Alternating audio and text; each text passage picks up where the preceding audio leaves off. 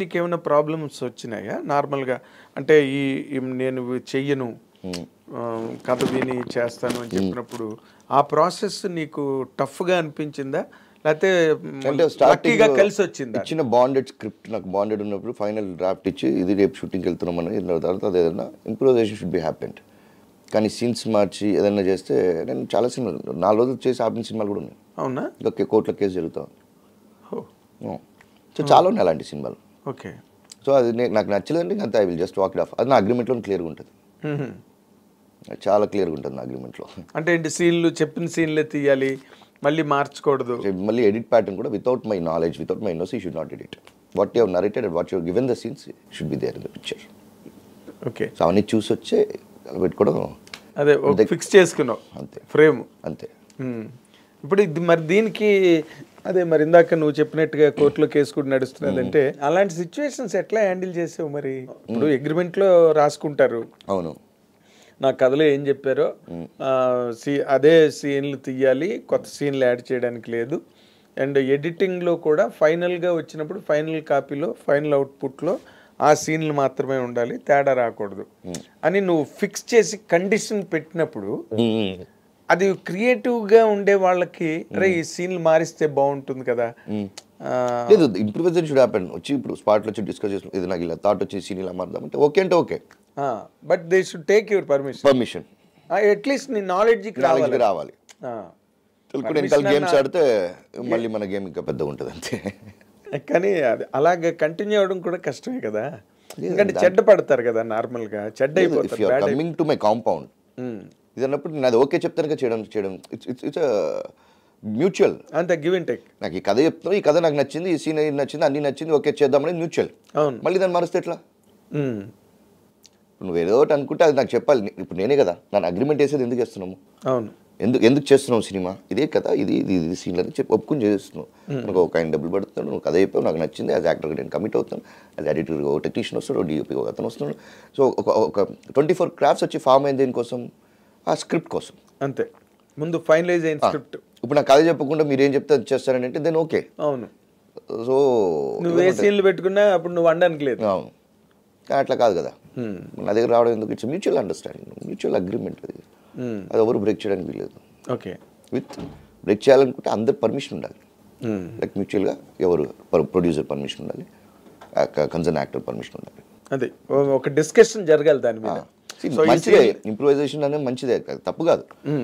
But you should not cheat others. ఒకటి చెప్పి ఇంకోటి చేయడం అనేది చీట్ చేయకూడదు, అది నాకు నచ్చదు. అది ఏ సినిమాకి జరిగింది నీకు అలాగా? అగ్ని దేవి అని చెప్పి, అగ్ని దేవ్ టైటిల్ యాక్చువల్లీ నా టైటిల్ అది. వాళ్ళు టైటిల్ మార్చేసి with in a week release చేశారు. కోర్టు ఒక 1 వీక్ హాలిడే వచ్చింది, అగ్ని దేవిని అగ్ని దేవిగా మార్చేసి రిలీజ్ చేశారు ఫ్రైడే. అగ్ని దేవుని అగ్ని దేవిగా మార్చేసి రిలీజ్ చేశారు. రిలీజ్ చేసి ఐ థింక్ చాలా ప్రాబ్లం అయింది. నేను అతని మీద ఎఫ్ఐఆర్ ఉంది, డైరెక్టర్ ప్రొడ్యూసర్ మీద. I think still is hidden FIR ఉంది, 3 ఇది ఉన్నాయి. నాలాంటి లుక్ ఎలెక్ట్ పర్సన్ పెట్టుకుని సీజీ ఫేస్ చేసి మిగతా సినిమా రిలీజ్ చేశారు. ఎందుకు వచ్చింది అసలు? 4 daysలో నాకు డౌట్ వచ్చింది వాడు తీసే విధానం చూసినప్పుడు. నేను అయితే I want to see the edit అన్నాను. తీసిందంతా చూస్తే దాంట్లో యాక్చువల్లీ మధుబాల గారు యాక్ట్ చేస్తున్నారు, బట్ కాంబినేషనే లేదు. కాంబినేషన్ లేకుంటే ఎట్లా వస్తుంది సార్ అంటే, లేదండి ఆమె బాంబే నుంచి రావాలి, నేను ఫ్లైట్ టికెట్ వేయాలి. See that's what it works film.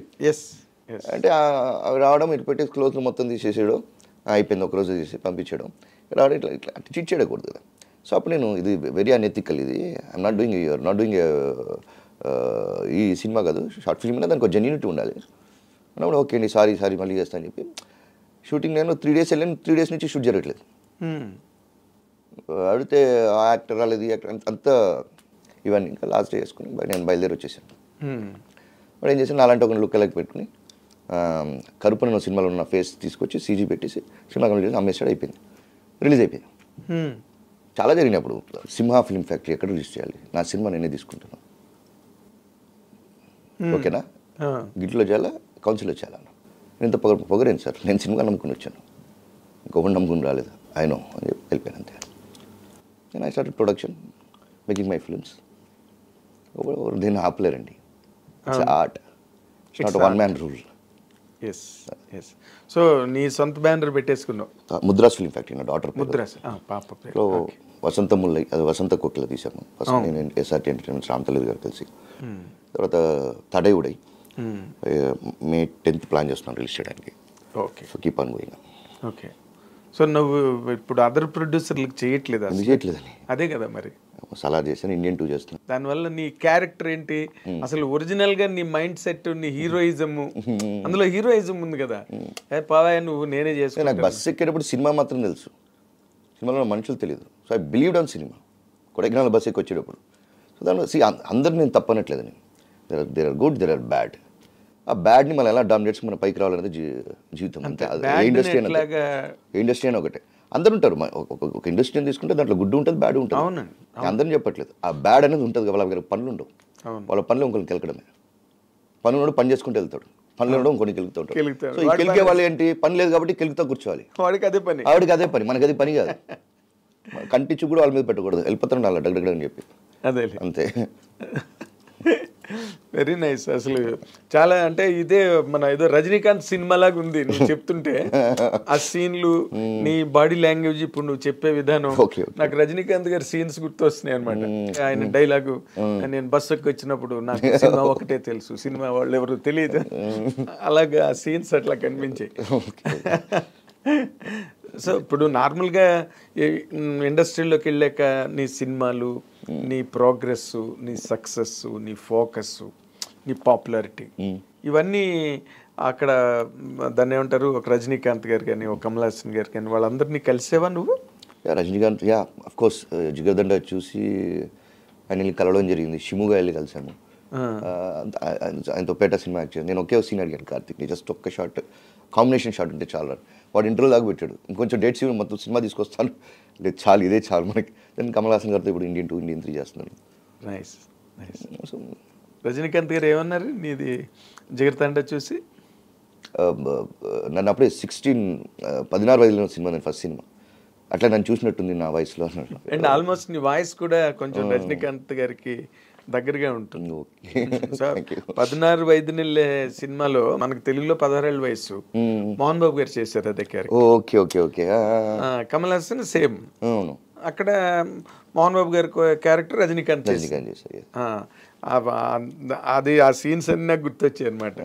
So nice. అందుకే అడిగారు రజనీకాంత్ గారిని కలిసేవాడు అని చెప్పి.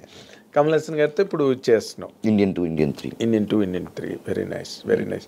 అసలు జిగర్తాండా తెచ్చిన ఒక రెవల్యూషన్ తమిళ ఇండస్ట్రీలో మామూలు కాదు. ఇక్కడ వరుణ్ తేజ్ నాగబాబు అబ్బాయి చేశారు తెలుగులో, గణేష్ గద్దలకొండ గణేష్. ఇక్కడ కూడా బాగా ఆడింది సినిమా, తనకి బాగా పేరు వచ్చింది. One of the best characters ఇప్పటి వరకు తనకి చెప్పుకోవాలంటే గణేష్ క్యారెక్టర్ గురించి చెప్తాడు. వాళ్ళ ఫాదర్ కూడా అదే ఇష్టం. సినిమా చూడలేదు, బట్ చెప్పారు చేంజెస్ జరిగినాయని చెప్పారు. కొంచెం ఏదో నేటివిటీ కోసం, నేటివిటీ ఆస్పెక్ట్ లో మార్చుకున్నారు. ఇప్పుడు నార్మల్గా ఒక పాన్ ఇండియా సినిమా అంటే తమిళ నుంచి ఆ రోజుల్లో రజనీకాంత్ గారిని తీసుకునేవారు హిందీలో చేసేటప్పుడు. అమితాబ్ గారి సినిమాలని ఇక్కడ రజనీకాంత్ గారు, చిరంజీవి గారు చేసేవారు. అలాగే మళ్ళీ ఇప్పుడు పాన్ ఇండియా సినిమా అంటే తమిళ నుంచి నిన్నే తీసుకుంటున్నారు. అసలు ఈ సక్సెస్ నీకు ఎలా అనిపిస్తుంది అసలు? Very happy. నేను even Vijay Sethupathi also very happy. అదే కదా